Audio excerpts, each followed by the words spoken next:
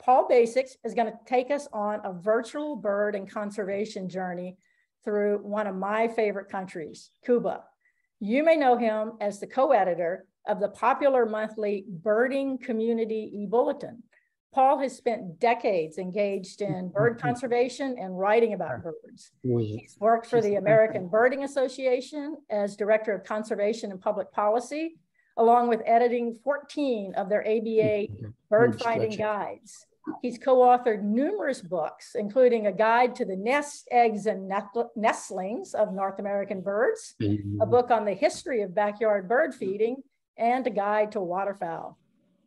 Paul is passionate about bird conservation and the breeding biology of North American birds. He leads bird tours and workshops, and most recently is concentrating on Cuba. Paul will be joined later in the presentation by his colleague, Soledad Payuca, who organizes people-to-people delegations to Cuba on birds and conservation, as well as art and music. She previously worked in the area of human rights issues in Central America. And now, Paul, thank you so much for being here, and we're ready to begin our Cuba tour. Thank you, Molly. It's a delight to be here. And as you indicated, our talk tonight is on birding and beyond. And by the way, Bev, you're not muted, so you might want to mute yourself in any case. I want to mute yourself. And Susan also. In any case, I'm going to take us to a journey through Cuba. The important thing is to stress the opportunities and lessons, and I'll be aided by my co-conspirator Sole later on in the talk. Although Sole is welcome to interrupt me if I say something particularly wrong or in the presentation. This is a photo here. This is a photo here, which is a good start of a number of us in the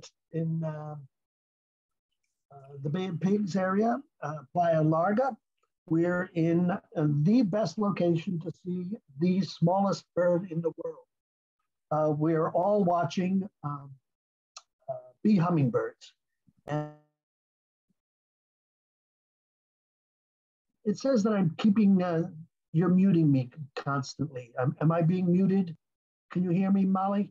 Yes, I can hear you. Okay, but I'm being turned off occasionally. Anyhow, in the group is Sole over here, our tour leader, our group leader, our leader for the birds and science element, Michael here, our bus driver, Ronell over here, and here's my old friend, Larry Balch, former president of the American Birding Association. I point these people out to you because this is about our interaction with the birds and the people of Cuba, who are making conservation and bird life safer and better. Trying to move to the next, okay, fine. Also, it's about the birds. This is one of my best photos. I'm a terrible photographer. You'll see that. And my photographs are framed in black. So you'll know to ignore them because their quality is not the best. But this is one of the best of my photos. It's a Cuban trogon. It's the national bird of Cuba. And it represents our interaction with the people with whom we have engagement. Let's see. Yes. And these are the people also in Playa Larga, among the people. These represent our counterparts. From the left, we have Michael Canizares, the former president of the Zoological Society of Cuba. Next to him in the blue shirt is Rosendo Martinez. He's former head of visitor engagement of the National Park System of Cuba. He's now retired and deeply engaged in what we would call avatourism and education. Next to him is Ronell, our bus driver. A good bus driver is worth his weight in gold, or her weight in gold for that matter, in Cuba. They know the best places to go, the best stops, the best places to find gasoline, etc. And next to him is Adrian Cobas. He's a local birder, but just as importantly, he's a local birder in Playa Larga, the Bay of Pigs. He has a fabulous casa particular, or casa de renta, or what we would call a homestay or a Airbnb, which is packed full of birds. More on that later. You will see that these pictures of interaction are framed in green as a guide to us. The black pictures are mine. The green frames are interaction with our counterparts, and the red frames are those pictures that aren't mine and that I borrowed from colleagues. We're gonna visit 3 core locations in our journey.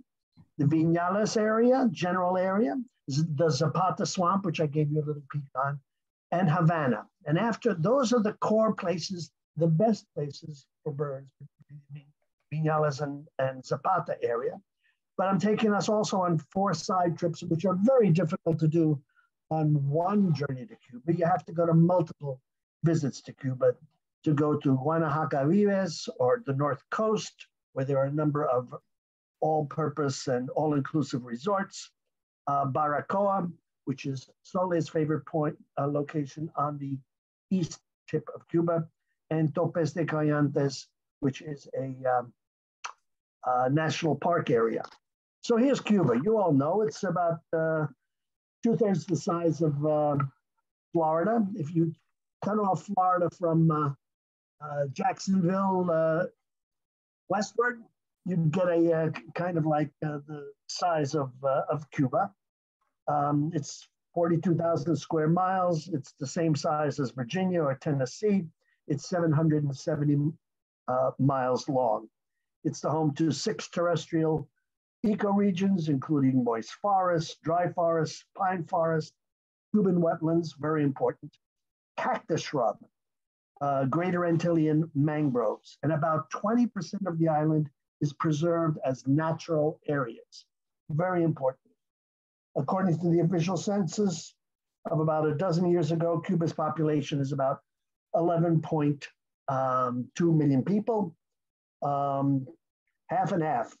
5.6 million men, 5.6 million women. Its birth rate, 9.88 births per 1,000 population, about 15 years ago, is one of the lowest in the Western Hemisphere. And Havana itself has about 2.2 million people in Havana. Ethnic makeup is complicated. A study done 9 years ago found that genetic ancestry in Cuba is about 72% European, 20% African, 8% indigenous, with Asians, that is Chinese and Japanese, for instance, about 1%. Bird species, which is one of the main concerns that we have, are fascinating. 394 endemic species, rather, have been on the island, or just short of 400. It may have gone up in a couple of years. There are about 26, 28 endemics. 22% or 85% of them are in some trouble or of national or international concern. Among them, and this is a artwork from a book we'll bring to your attention, artwork by Niels Navarro. Among them are some of my favorites, such as bee hummingbird number 4 here, and Cuban blackhawk number 8, Zapata wren number 18, Cuban toady number 12, and Cuban trogon number 11. So let's start our little journey. And we have landed in Havana. You virtually have to land in Havana these days when you're visiting Cuba. And we've gone westward to the Viñales area over here. The green spots are significant national parks or national reserves.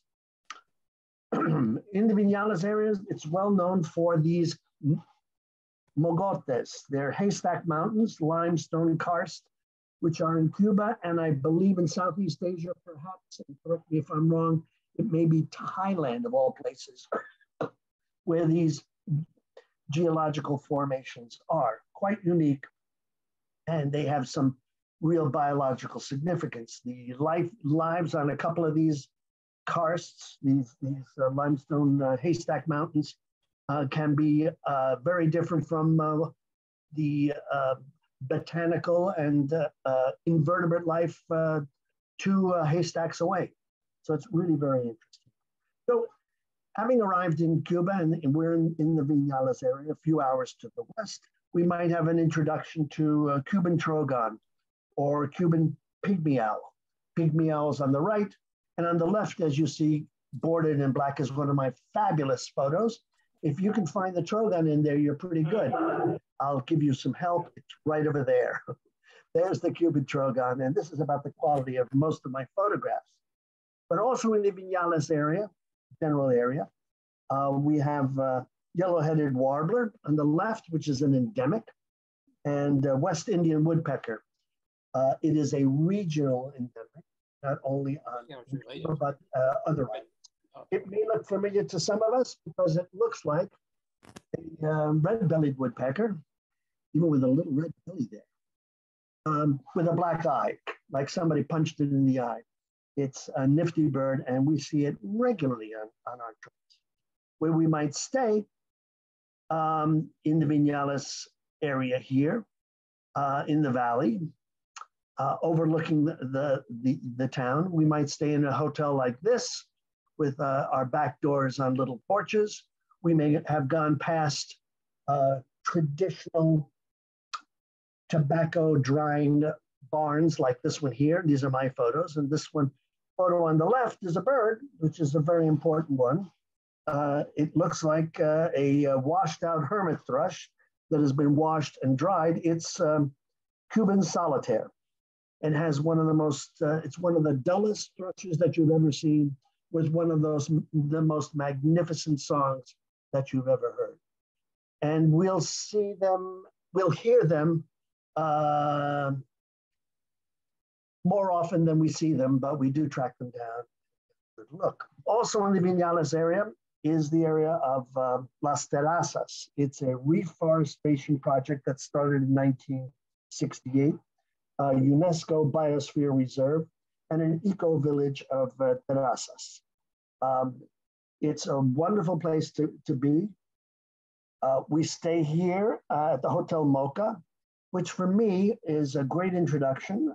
There's a lot of native plants around there and birds, and right in front is a bird feeding station. By the way, here we are on the left with our friend Ernesto Ruelas, doing our checklist at the end of the day. But here on the left, on the right rather, you can see a bird feeder. Right here, it's a hummingbird feeder. The staff, in good times, keeps the hummingbird feeder filled with corn, cracked corn, sometimes other seeds, and the hummingbird feeder filled with hummingbird type syrup to attract the hummingbirds. And what are the feeders like? Well, here they are. These may look familiar to you. These are feeders that are impossible to find in Cuba. They are $1 feeders that you get at your dollar store. And they're invaluable to our colleagues, our counterparts on the island.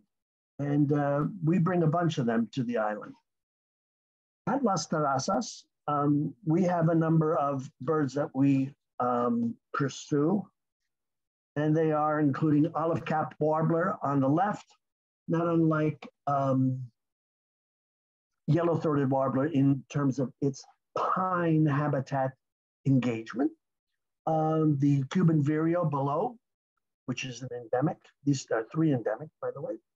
And the Cuban green woodpecker, which to me, I love woodpeckers, but it always reminds me that its bill is rather short for a woodpecker, having been chiseled down, working too much on the wood. Who knows?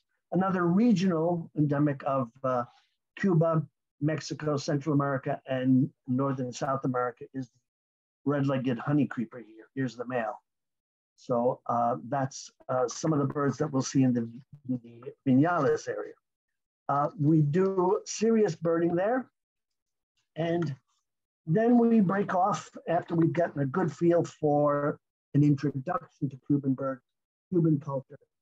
Some of our friends who live there, like Niels Navarro, in that area and an introduction to the scene. We'll take a drive down to, I'm sorry, the Vinales area also is the area where there is Villa Sorolla, which is one of the hotels. I put this in there if only because there's a loggerhead kingbird on the sign there for us to see. And the loggerhead kingbird is not unlike the gray kingbird that's in Florida, but it has some more heft to it, let's put it that way. Also in the Vinales area, I neglected to say this, is the Sorolla Orchid Garden. It's a botanical garden, a terrific old botanical garden, a little steep climbing up the trail there, but it's a wonderful place to get introduced to these birds, which I already showed you. Now we'll leave Vinales and move to the Zapata Swamp area. We will have started in Havana. We went to Vinales, and now we're in this green area here, a few hours drive, a green area of the Zapata Swamp. The Zapata Swamp area is very interesting insofar as it's a national park, it's a biosphere reserve, it's a Ramsar complex. It's not unlike, in some respects, where we have nearby us, Maryland folks, the Chincoteague National Seashore next to Chincoteague National Wildlife Refuge. They have different status, they have different jurisdictions and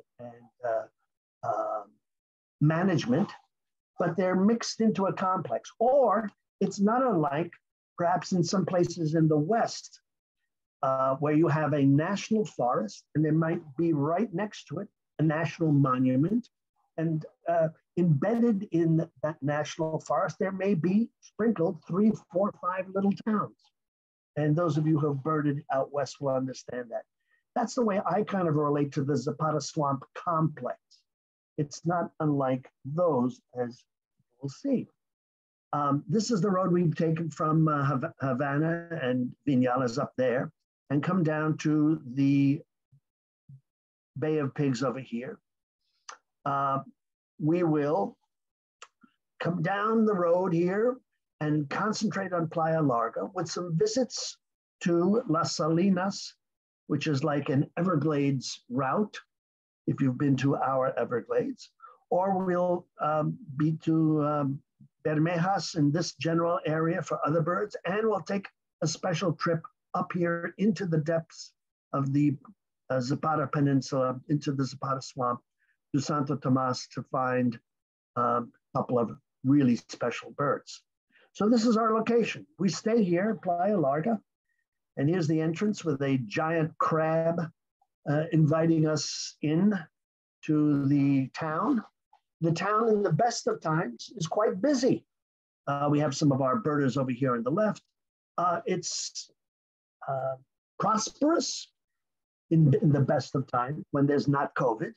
It's prosperous. There are these little bicycle taxi cabs taking folks around one end of the town to the other. Maybe it's about 1.5 miles long, the town, and a few streets deep between the swamp on the north and the bay on the south.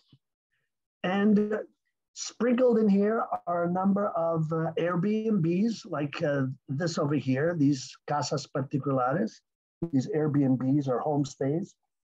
And there's also a couple of interesting formal restaurants, like the tiki restaurant, which you'll see at the very end.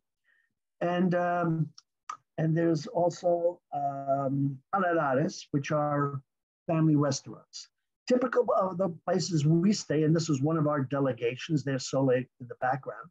This is the Casa del Sol, the House of the Sun, and it's an Airbnb. And as you'll see typically here in this particular town, the second story is often under construction. They're adding details, they're adding more rooms. Why? Because this area is popular for European tourists, for snorkelers in particular. It's a big deal. And we'll also visit more snorkeling places later on. Here is one of the basic and best casas particulares, Airbnbs, the Casa Ana here. Here's our friend, Adrian, with me a couple of years ago. And here he is holding up one of the feeders that we brought for him. It's important to realize that when Adrian got this particular house to the north edge of town, that is on the next north street, the back of the house was basically a dump. People had used it for garbage. There were tires there. There was all kinds of stuff.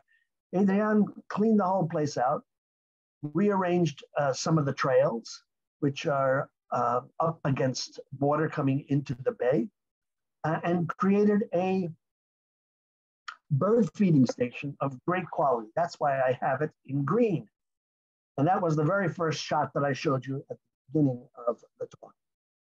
He'll have visiting him a number of warblers and stuff like black-throated blue warbler and parula and yellow-faced grass quitcher you might see here. And you can sit here all day with your camera and have a wonderful time. And indeed, it's a wonderful place for, it's one of the best places now in the country to see bee hummingbird right in front of you. It's fabulous.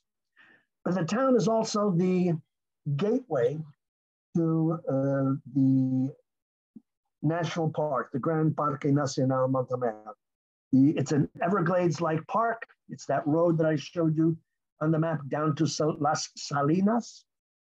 It's very much like the coastal refuges that we have on from Everglades National Park to the refuges on the East Coast in southern United States and into the North Carolina coast. And there's some really interesting birds here, including, lo and behold, flamingos. Also in the Zapata Swamp, in this particular part of the road going down to Las Salinas, lots of snail kites you can see, both the males here and the immatures and females here. But the bird the raptor we're looking for here is not necessarily the wonderful snail kite, though it is terrific. We're looking for Cuban blackhawk. And you can see in my fabulous picture on the left, there's the Cuban blackhawk. Obvious to anyone who's looking. Yes, it's right there. But we were lucky enough that we got closer to the bird right above our bus in this shot here. It's a hefty buteo, which feasts on crabs and other swamp and marsh-like cuisine. There are a couple of places where we stop and go up onto a observation platform. Here's our group plus another group who was coming down the road to Salinas, looking at a number of birds there. We're talking about long-legged waders and shorebirds. I mean, the waders are terrific, besides the flamingos. Reddish egrets and egrets, herons, it's terrific. Shorebirds, waterfowl, gulls, terns, raptors like this. And at the very end, clapper rails and sometimes Virginia rails. Also, it's a great place to be. It's worthy of a few hours drive down and a few hours drive back. It's a really very special trip. Another place we go in the interior, on the eastern interior of the swamp area, is Bermeja. This is the entrance to the, as it says, the wildlife refuge of Bermeja. And we've just left. And what did we just leave seeing? Well, we saw Cuban parrot as we entered. And when we followed the trail down the path into the Bermeja location, we reached a wooden wall.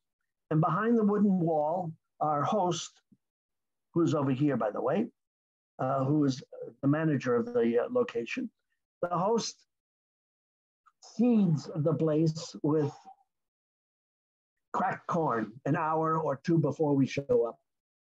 And we get to start to see blue-headed quail doves right over this wooden wall where we're taking pictures. This is one of my fabulous pictures. Here's another one. And not only is this taken on the other side of the wooden wall, where we're enjoying the sight. But some of them will even come around, have learned to come around the wall and are virtually at our feet. It's just amazing. And besides the blue-headed quail dove over the side of the wall and at our feet, gray-fronted quail dove is another specialty of that particular place. It's great. And as we leave, we also will find Cuban parakeets, a bird which we'll probably discuss later. As I mentioned earlier, there are towns embedded in this natural complex. The town of Playa Larga is the largest and most significant, full of the tourists who are doing snorkeling and scuba diving and just visiting and swimming, more of that later. But also, there are other little towns. There's the little town of Alpite, which is a great location also to find some birds at our friend Bernabe's backyard. He discovered that he could attract bee hummingbirds and other birds in his backyard. And here's one of our visits, our little bus with about 8 to 12 people and other folks. And here's one of our feeders. Notice the field marks, looking at the trees for bee hummingbird, Cuban emerald, and others. And here's Bernabe and his wife. And this is what we brought to his location, to Adrian's location, to other places where we visit. Yeah, these were 24 feeders. They only cost us $24 a piece from a dollar store, and they're like gold in Cuba. Also, in Bernabe's backyard, here we are, Ernesto, Bernabe, and myself a few years ago. I think this was 2018. We're putting together this humbug feeder. This is a variation of the hummingbird feeder. What you do is you put in fruit, particularly bananas, and the openings, the fruit flies come in and lay their eggs, and the fruit flies love this particular kind of feeder. And rather than just having a standard hummingbird feeder with the sugar solution, there's a more meaty meal available for the hummingbirds. And here is my fabulous shot of a bee hummingbird. And by the way, I put this in green because this shows our interaction and our interrelationship with our Cuban colleagues and friends. The bee hummingbird, yes, you'll get a better look like here. This is a wonderful shot of male and female bee hummingbird. And here is a picture 2 years later of the humbug in 2020. It was up and it was active and it was attracting both Cuban emerald and bee hummingbirds for the juicy flies that were circulating. Here's Bernabe holding up one of the little feeders that we brought, yes. And that's a bee hummingbird going to it right then and there. This is a picture that our friend Nana Roya made. That's my hand over my left hand there holding up the hummingbird feeder for bee hummingbird. And here's a classic of on the right of bee hummingbird on the tip of a pencil, which gives you the idea of the size of this smallest bird in the world. Also in Bernabe's backyard, we could find other birds such as Cuban oriole and others. Another location that we go to, I told you, we go to Santo Tomas on the other side of Playa Larga. It's an hour and a half drive in a bus on this dirt road, fairly slow but reasonable road. And we go to the town of Santo Tomas. Here's the little town of Santo Tomas, the school. And by the way, all the schools in Cuba, not only do they fly the Cuban flag, they have the bust of Jose Marti, the national hero of Cuba and the national poet of Cuba, among other things. And here's the sign for the shop of Santo Tomas and their large mural of the Zapata wren, the Ferminia, which is the bird we're pursuing. From the town of Santo Tomas, oh yes, by the way, yes. Here is the school here at Santo Tomas with the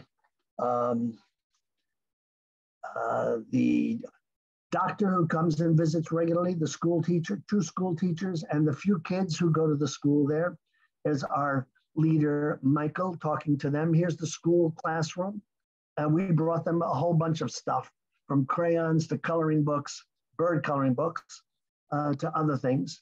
This particular town, since then, has been, especially during the COVID period, has been depopulated. And maybe Sole can clarify what that means, because the last time we went there, most of the people had been moved to Playa Larga, with the exception of a few folks who stayed there in town. So what do we do there? We get on these boats that are pushed by poles. The locals take us out in 2, 3, or 4 of these boats out on this particular kind of boat highway, one might call it, to a location about an hour out, maybe a half hour out, to 1 or 2 of the locations where we go on a boardwalk and we wait to hear first and then see the Ferminia, the Zapata wren. And by the way, on the way out, we also often encounter another endemic, the Zapata sparrow. By the way, that canal was built in 1919 to help supply the village both with incoming goods and outgoing lumber and charcoal and other things. Anyhow, we're here on the platform and we wait and we wait. And here's Ernesto. He plays the tape, as I say in old fashioned. He plays a recording of the Ferminia. Don't worry, these birds are not over taped, because maybe a visitation of birders and biologists show up once a week or once every 2 or 3 or 4 weeks. And we wait and we wait and we play and we wait. 10, 15, 20 minutes later, they appear.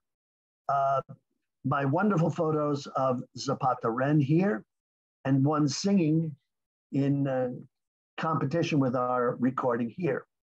You get to see a better view right there. There's the beastie in question. A photo by David Beebe. To me, the Zapata wren resembles in shape and form a cactus wren, a little smaller and duller, but it is, of course, endemic to the island and Zapata swamp in particular. After an exhausting day out to Santo Tomas and back, we might come back to our digs at Playa Larga. Oh, I'm sorry, one other thing I forgot to mention. Here we are returning. I guess this was 2016.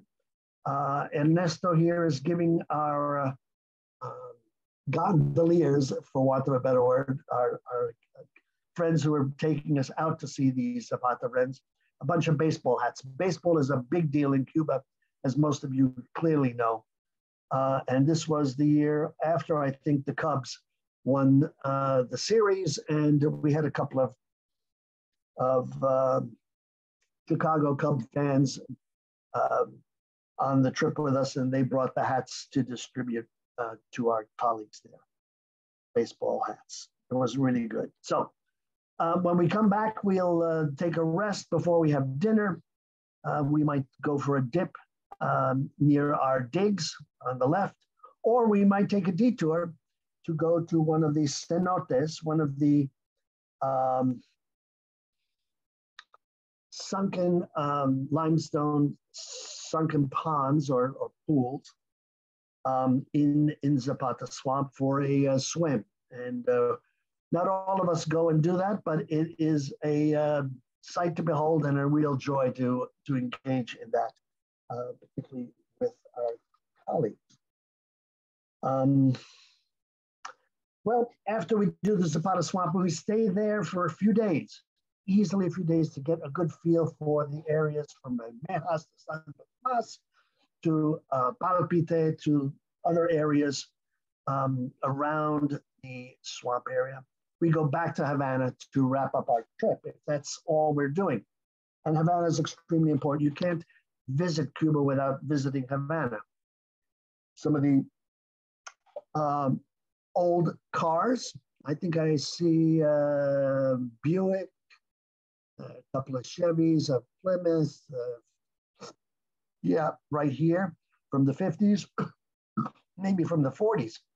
And the rehabilitation of old buildings occurring here, or the old presidential palace, which is now a museum of the Revolution.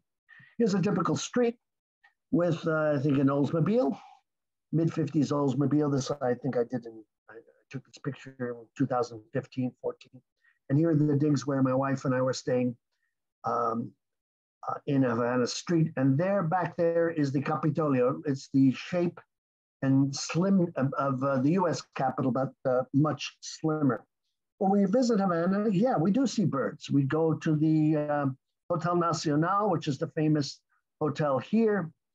We go for some drinks in the back. Here's our driver, Ronell. Here's my friend, the former president of the ABA, Larry Balch. And birds will be at our feet, like the red-legged thrush of Cuba. But we're doing good work there too. We'll visit the University of Havana. Here's our friend Alieni and Lourdes working in biology and education for young people. And they've stepped onto the buses. We stopped by their offices to pick up coloring books. They're doing education with young kids, having to do with urban and so-called suburban birds in and around Havana. Here's a picture of my daughter in 2006 on the steps of the famous steps of the University of Havana, by the way. And the buildings are fabulous. They're interesting in different stages of repair or disrepair. They can be as lovely as this or as broken down as that. They can have a old front face with a new interior. I think this was a joint venture hotel, elite hotel with some French company or Italian company, I can't recall which. Or there'll be old buildings that are in stages of repair and redesign, like this one here.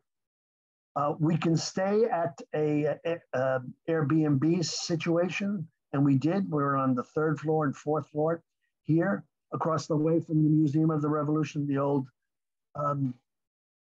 palace, presidential palace.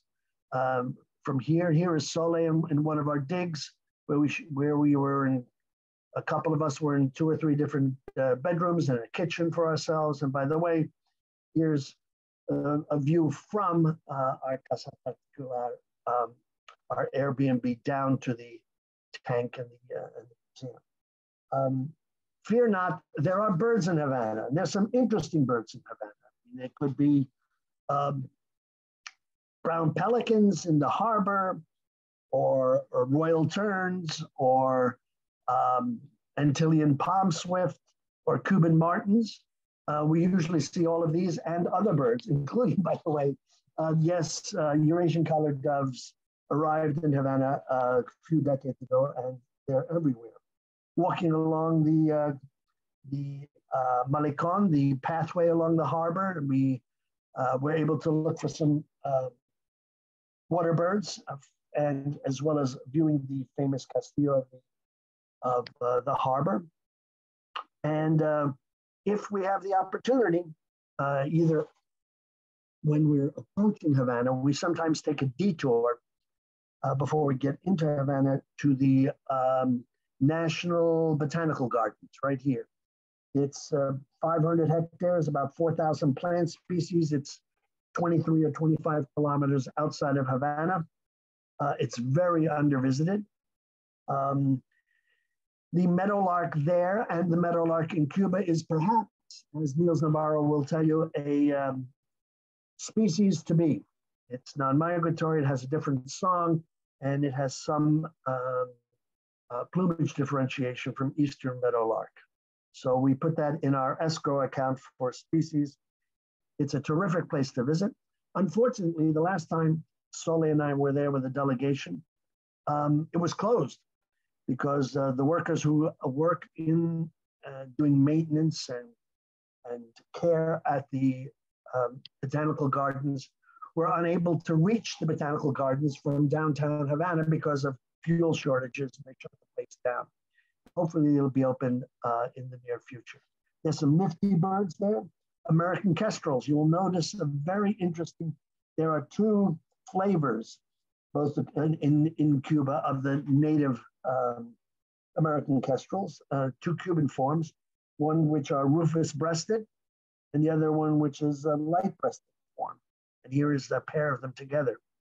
My first trip to the Jardín, the botanical gardens, I met one of the workers here with his motorcycle. That's far away. Yes, it is a Soviet-era motorcycle which he was repairing. The Cubans are very skilled in repairing their automobiles and their motorbikes as necessary. But, also at the botanical gardens is a wonderful set of ponds and a little restaurant there also. Well, we bump into some neat birds there, like common gallinules, smooth-billed anis, and great lizard cuckoos, which we've seen previously, but it doesn't hurt. So that takes care of our core visit. If you go multiple times to Cuba, you can slip one of these into your itinerary, or you'll have to make another visit to Cuba to go to one of these locations, one of these 4 side trips. Guanacabillas on the west coast, the north coast areas here, where there are resorts and some unique birds there. The Baracoa area on the eastern tip of Cuba, and Topes de Cayantes over here, some mountain areas. And we'll make a quick visit to all of those. First, Guanacabillas is particularly important as a migration launching pad. You can imagine the end of Florida above here, and the Keys swinging down toward Cuba. A number of our migrant birds, particularly raptors, will follow the Keys and launch themselves across the Gulf of Mexico before they reach Cuba, move westward to Guanacabillas, and launch themselves off again to go to the Yucatan, for instance. A number of songbirds will do that also. Guanacabillas is important for snorkelers once again, as well as for migrants. It's a wonderful place. Here is one of the hotels, Mary the Chubby. Welcome to the snorkeling center, the diving center, International Diving Center, it says over here. And here are the Cuban banders. They're banding songbirds. I think this was a blue grosbeak, and they were banding. This was the last day of banding in the late fall of 2016, I believe it was. Yes, it was right before the 2016 elections. I remember that well. And here is the visitor center of the National Park of Guanacabillas, where we meet one of their key staff members, Osmani Borrego. He's assistant director of the Guanacabillas National Park. And here, as you can see, we're giving him coloring books, bird feeders, bird calendars, a couple of binoculars and other stuff for him to engage in education. It's moments like these that I kind of think I'm channeling our late friend Betty Peterson, who was head of Birders Exchange, who kind of pioneered in this kind of effort and who created lots of friendships in Cuba, including a close friendship with Niels Navarro, the author and artist of the book on the field guides to the endemic birds of Cuba. And here we are looking at some birds in that area. Also, another place to go to altogether is the North Coast. Here, the North Coast of Cuba hosts a number of resorts, and Cayo Coco in particular. And tourists will fly in from France or Italy or Great Britain or Canada. It's an all-inclusive event. For them, it might as well be Aruba or Barbados or Nassau or Punta Cana in the Dominican Republic. All-inclusive hotel, very nice hotel, rooms, pools, food, and did I mention food? It's like a cruise ship that has landed and is not moving. It's a nice place to visit, but very un-Cuban. We go there, however, sometimes to show the people the contrast between the locations we have visited and this kind of all-inclusive resort that the Cubans have developed to bring in hard currency. But we also go there to see West Indian whistling duck, which is usually an easy bird to see, Cuban gnatcatcher, which we probably saw before, and Bahama mockingbird, which is this North Coast is one of the unique places for this particular species. We'll also see other birds we've seen before, including great lizard cuckoo, which is one of my favorites. Here's what we see on the North Coast and Cayo Coco and other places. We see development. They're putting in new hotels. They're putting in new roads. They're driving over and building over the mangrove swamps. This is a road this is a road in 2016, which wasn't there the year before. Here's one of our trans tour guides by the name of Ray, we called him. This was 2016. And here he is with a pair of binoculars. And you know where he got the binoculars? He got it from us. He had a little pair of binoculars. We gave him this replacement. He gave his binoculars to the bus driver, who was also very observant. More on that later. Another place to go is Baracoa, as I mentioned, Soleil's favorite place on the island. It's the opposite of the North Coast.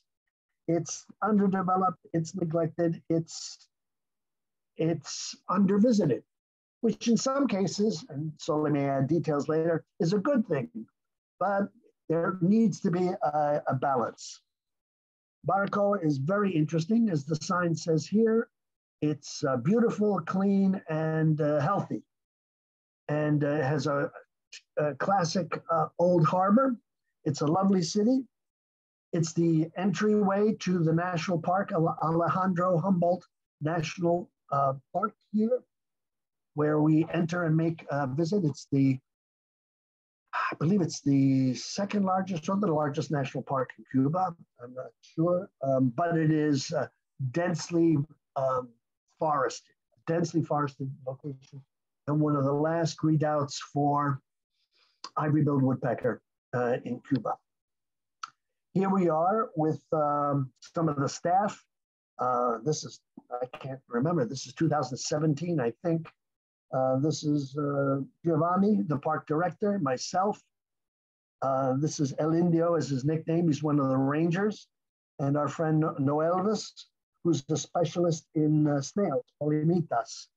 And what they're holding are feeders of one sort or another, a hummingbird. This says 2016, so that tells us which year it was. Hummingbird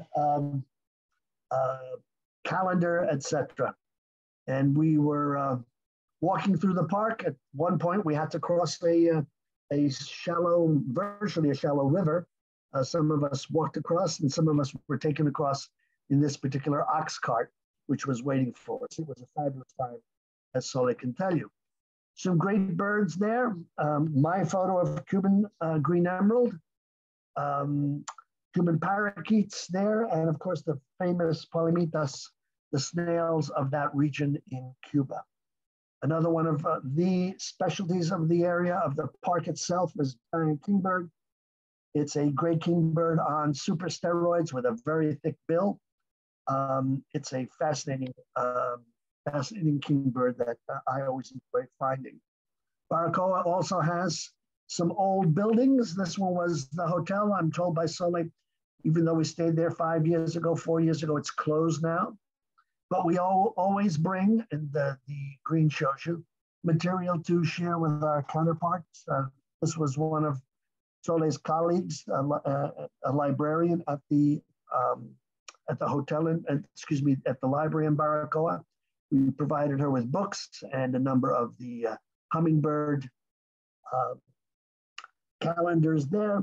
And here it shows you some of the difficulties in maintenance. One of the buildings below the hotel had a roof that collapsed. I thought it was from the hurricanes, but it was just for age.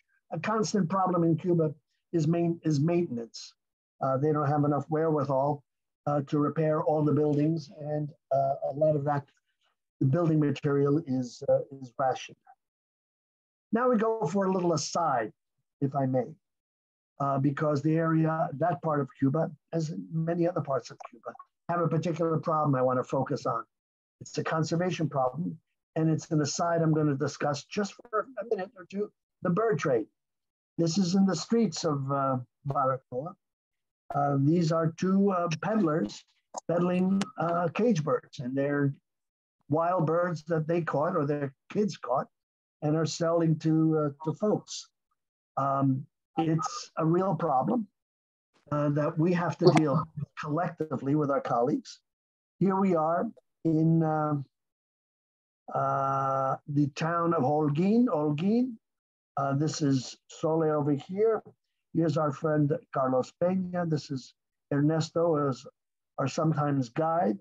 And this is Lourdes Peña. I believe it's a sister. You can correct me. And here is Lourdes. I think it's Carlos' sister, that is. And here's Lourdes showing us some of the posters they have to discourage the bird trade. Now, is it illegal? Yes. But it's like, is jaywalking illegal in the United States? Whether it's maintained or sustained or whether the police actually go after you is another question.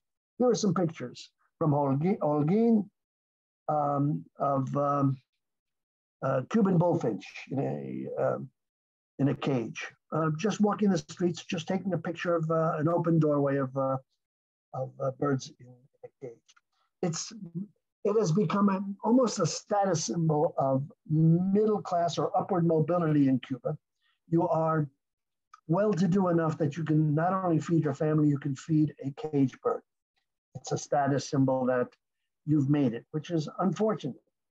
On the left is yet another Cuban bullfinch at Playa Larga. On the right is a yellow-faced grassquit in Santiago. Here's another Santiago bullfinch, and another Cuban bullfinch in Santa Clara. And in Havana, Cuban grassquit, and lo and behold, indigo bunting, one of our indigo buntings that ended up in a particular cage. I would say that there's, because of the work of our good friend Michael, in the Havana area, there has been a stricter law forbidding cage bird trade in Greater Havana. And we'll have to speak to Michael to see how well it's being run. There was a wonderful article in National Geographic this last April called All for a Song. It's about the bird trade in Cuba. And it has some of our good friends and colleagues quoted and photographed in this, and the problem of the bird trade. Enough of that sad aside, but I also want to stress this, and since some of these photos were in green, that we are working with our colleagues in terms of a bird conservation message that they have to carry to their fellow Cubans, particularly through the youth, and we'll touch on that in a few minutes. Topes de Coyantes is over here, a national park, which is the national reserve, a park in the Escambray Mountains, a beautiful area, hilly area. I bring that to your attention because it was the site, as my t-shirt indicates here, of the 2017 Birds Caribbean National Conference that occurs every two years. Here is the 2017 logo of one of the trucks which took the participants from one location to the other. This is one of the 1950s hotels that was built before the revolution with 200 plus rooms, with a spa, a restaurant, 5 gyms, a cabaret, a thermal swimming pool. And after the revolution, it was used for tuberculosis patients.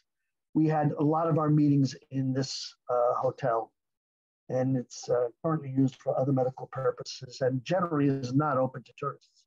This was an interesting visit. This is the Topes Coyantes areas that we visited and some of the locations, and you can see how steep the hills are in our birding. We saw such wonderful birds as the Cuban tody here, an endemic, and Cuban grass quit, another endemic.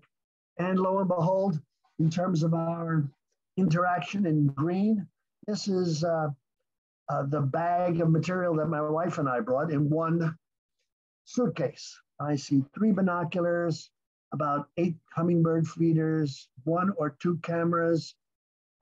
This is a field shower. This is a field shower here done by Coleman. And it's an absolutely ideal bird bath, particularly in the North Coast where fresh water is hard for birds to come by. And our friends and colleagues have used it, not as a field shower, but as a slowly dripping bird bath into a pan below. This also is a picture of a copy of Ken Kaufman's field guide. You may be familiar with it. You may not be familiar with the fact that Ken had a number, I think 2,000 of them, translated and printed in Spanish, which we've used. More on that a little later. Lessons for today?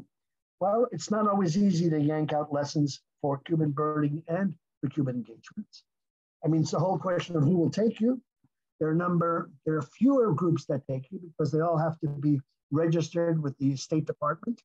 One is the group that I'm most closely related to and work with, Sole, her group, the Friendship Association there.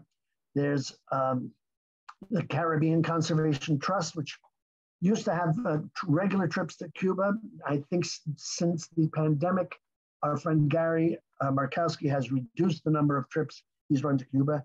And our good friend from Optics to the Tropics, Joni, has also trips, delegations, not trips, delegations that go to Cuba to interact in terms of stuff. You've got to have the right transportation. We often use this particular bus in particular. And you have to have the right driver. This is our friend Sobe. And notice the pin. We bring these pins to Cuba. I'm sorry you can barely see it, but it's the cross US and Cuban flag, which we give to as many of our colleagues as we possibly can. I would highly recommend that you look at a PBS Nature show that's called Cuba, the Accidental Eden. The Accidental Eden, it was done about 10 years ago, but it's still very valid and very good. It gives you a feeling for the balance of development and natural life in Cuba, and bird life and turtle life, coral reefs, etc. It also gives you the warning that there are situations in terms of tourism.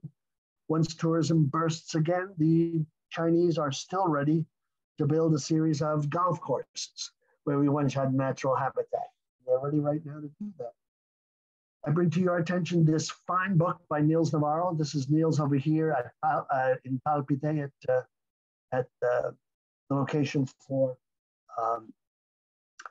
the Hummingbird Backyard, among other things. This is his Endemic Birds of Cuba, which I'll raise here also. It's Endemic Birds of Cuba. And it's also in Spanish, lo and behold. That's because for everyone that you buy in English, and this is published by Sole and her outfit, the proceeds go to buy part or all of the Spanish version, so she can give them away to our counterparts, including teachers and students on the island. It's really a terrific project. There it is in English on the left and in Spanish on the right, from the Ediciones Nuevos Mundos, which Sole is the kingpin of. She runs a great operation. Here's the interior of the book. And this is Niels Navarro's artwork, which is particularly fabulous. It's the only book you really need. If you know your North American waterfowl, shorebirds, and warbirds, that's fine. You don't need anything else.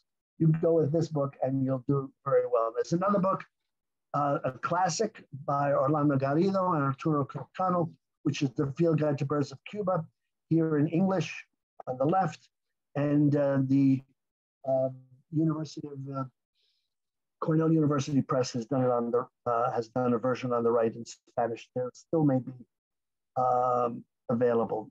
And here's Ken Kaufman's Field Guide in English on the left and in Spanish on the right. You notice I put it in green. It's particularly helpful for our Mexican colleague, but also helpful for our Cuban friends. It's a fine book. In English, you'll see the topography of birds, and in the Spanish version, you'll learn that corona is crown and cola is tail and punta de ala is wingtip. And you might actually learn a little Spanish here and there using a book. Speaking of great books, this is what Sole has done in her Ediciones Nuevos Mundos, and she'll tell you a little bit about it in a few minutes. This is Coloring My World, the Cuban parrot. And this is both sides of the cover, both front and back, that's stretched out. She also has done an annotated checklist of the birds of Cuba every year. And I include this photo of Soleil on the left here, and our friend Ernesto in the middle, and Joni Ellis on the right. There's a little story behind this. Soleil and I were in a bus, having left Zapata Swamp and going toward Havana. That is, we were going north and west. Meanwhile, Joni and Ernesto were taking a group, another delegation from Optics for the Tropics, going from Havana eastward toward the swamp and toward other places. We met each other on the highway, them going in one direction, we're going in the other, so that Soleil could, you see that plastic bag she's holding, she could give them the extra coloring books that she had left over, and she wanted to make sure that Joni could distribute them with their delegation. So that's the kind of cooperation and interaction which is ideal and which we do all the time. Handing this over now to Soleil for a few shots of the young people and the coloring books and the t-shirts. Over to you, Soleil. Okay. Can you hear me? Yes. Yeah. Oh, well, Paul, thank you. That was great. I don't have a lot to add to it, except that these are photos of some of the projects that we're supporting. This in particular is in the Santiago area with our friend Ines. And again, that's our coloring book. We've actually done 4 coloring books, and we're going to do a 5th, all on endemic or endangered species of some kind. The 5th one is going to be on the mangroves. It's a totally new, different part of the work, but something that's very important. And these same children have been part of a campaign of planting mangroves in the areas where they've been, where they need to be planted or need to be repopulated. So that'll be very exciting. We hope to have it finished by the end of the year. And you'll also see the t-shirts that I think Joni made those. Joni Ellis at Optics for the Tropics made these t-shirts, and they were presented to some of the children, sometimes as prizes or one thing and another. And also the educational materials, all different kinds of educational materials that we give them year after year after year, hoping that they will learn to love and protect, especially the birds, and discourage their parents and their brothers and sisters from having caged birds in particular, but in general to protect the environment. What does the t-shirt say, Soleil? Tell our friends. Oh yeah, más libres, más bellas. The freer we are, the more beautiful we are. And then down at the bottom, it's protect them, protect the birds. And here they are. Yeah, well, Paul brought that telescope, right? The spotting. Yes, that old bowl scope on the right was given to me by a friend in from Annapolis years ago, and I gave it to Betty Peterson at Birders Exchange, and lo and behold, it has reappeared in this photograph. I do nothing about it. Your Boscopes, you can run over them with a truck and they'll still last. I mean, they're just wonderful. And as you can see, the kids get really excited about looking at birds through binoculars or a scope or whatever. It really makes a big difference. And we've brought a lot of binoculars and a couple of spotting scopes, projectors for slideshows. And what is the sticker on the little girl on the left says, say? Mejor volando. We're better flying. We're happier flying. Terrific. So this sounds like just amazing work that you're doing down there. And we could listen to you guys all night, but I'm afraid we're coming to the end of our time. And I just, there are a couple of questions out here. I wonder if y'all could answer. Sure. One of them is... We only have 2 more slides, and we just whip through these 2. Oh, okay, sure. So just tell the just story quickly, about this. This is a mural. We have a whole mural campaign throughout the country. It kind of went a little slowly because of COVID, but it's picking up now. And these are murals that are encouraging, again, people to let the birds fly free, to not put them in cages. And this particular mural was sponsored by the Cape Cod Bird Club. Unfortunately, they wrote Cape Cop Bird Club, but we decided to leave it like that. It's just, and this is one of the artists. And this is Ines on the left, our wonderful Ines, who is at the head of these projects with the children. And that's it. And here we are on New Year's Day, a bunch of us on New Year's Day 2017, I think it was, and at Playa Larga, a bunch of us. And there's Sole with a parrot. It is not a captive parrot insofar as that it's an injured parrot. He's injured, yeah. So there we go. Thank you very much. That's it, we're finished. Molly, over to you. Sole and Paul, thank you so much. That was really great. And Sole, the work you're doing down there is just amazing. So one question we had was the 4 areas that you mentioned at the end.